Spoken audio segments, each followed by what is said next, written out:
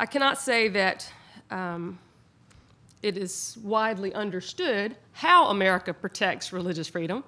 I will say that it is widely a point of pride, that America prides itself on having strong commitment to religious freedom, and that it is a point of pride admired by those living here and abroad, and not that we don't fight about it or have to struggle for every group that comes along, but that we want to protect it. And so again, that's the kind of broader perspective that we wanted to bring to the case.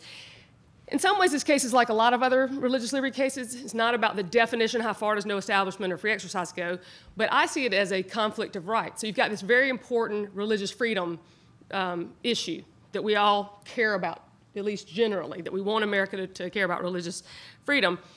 And I work for an organization that's our dominant, controlling interest. So I'm coming to it from that perspective. That doesn't mean that there aren't very important other values, societal values, legally protected values, other sometimes constitutional values, with which it will clash. And so the real question is, how do you decide this sort of clash of conflicts in a specific context? And that's what we try to do here.